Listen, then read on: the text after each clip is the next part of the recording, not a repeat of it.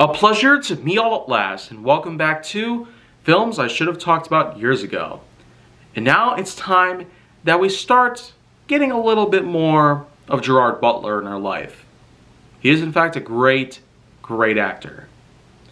And I speak great because of the likes of Greenland, Geostorm, and of course the Fallen trilogy. But now it's time that we talk a bit about something that sort of preceded all of those. Let's talk a bit about the 2010 film, The Bounty Hunter. And The Bounty Hunter is not just any sort of weird old cliche thing that happens. A private contractor who gets paid in big cash and all that good stuff. Just to kill somebody. It's a bit more than just that. You see, Gerard Butler plays a well-known contractor. A bounty hunter, as he's dubbed by his own superiors. Who basically takes any and all known jobs possible, just so he can keep on having the money to support himself. But in this case, what happens is that somebody has basically violated a bail from prison. And the person who basically violated the bail is none other than his wife. You see, Butler himself is truly fantastic. But when it comes to the likes of Jennifer Aniston, there's a bit of a chemistry between the two. Enough to make Adam Sandler feel pretty darn mad. But I'd be more than sure that probably did not happen. He probably looked at this film and went something like, "Oh, I kind of like Butler on screen." I can't really be sure of that for sure, but hey, that's just what it is, really. But let's not forget though, aside from the coincidence that the bounty hunter's own wife is in fact the violator and the one who needed to be chased down and taken into custody.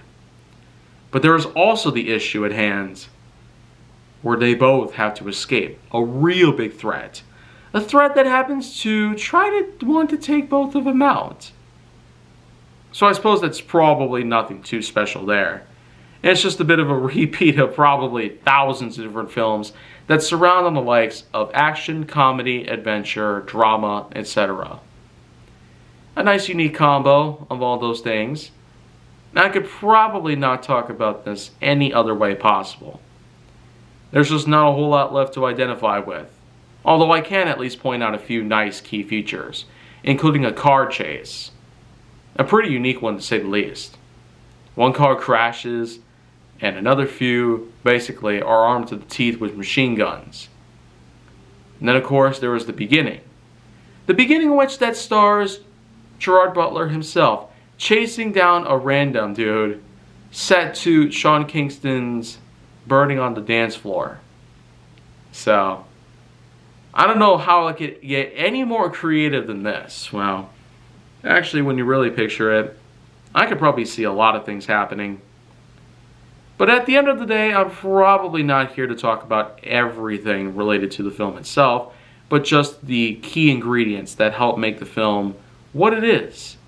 The story of a bounty hunter who goes after his wife, not knowing that she is actually the one responsible for a certain crime that he now has to serve justice for. He basically now has to pass down the law directly to her with his own gun, with his own mouth, etc.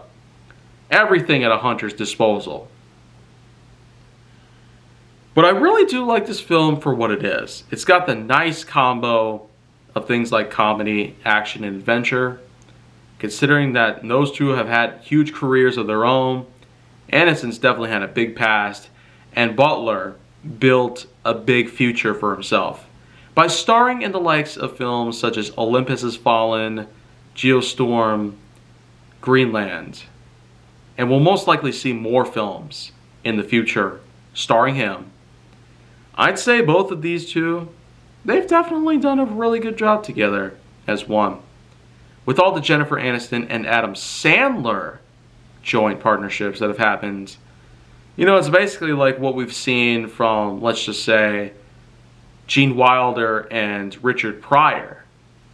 As I've said before in my episode about Silver Streak 1976, I will talk about some of the others that they both starred in together. But the thing is, sometimes actors tend to have a bit of a chemistry together, so much so that they not only just become good friends on the set and talk to each other all the time, but there's times where they collaborate on multiple projects. Besides, Adam Sandler does not only hold Jennifer Aniston as a good friend of mine, but also Kevin James. Of course, I've talked about a lot on that too. He was basically working with Kevin James in films like Chuck and Larry, Grown Ups, Pixels, and if you remember from 2021, I talked about Hubie Halloween as well. Well, not all me, but you probably get the idea. Joints with two different well-known actors. It's probably a thing that we'll probably never get to let go of at this point, because it happens to be a thing that is not so easily taken for granted anymore. So you're probably wondering what the score is on The Bounty Hunter 2010. Well, it's time that I give it out to you. 6.7 out of 10.1. Not bad. Let it move, because we do have a lot of stuff we got to talk about anyways. And so, this is where I sign off again. Until tomorrow. But I do feel like it's about time that I start getting to talk about new films, ones that I saw in theaters. And maybe we'll do just that tomorrow. So, make sure that you like, subscribe, comment, follow me on social media, and stay on the Hollywood side if you'd like to see more.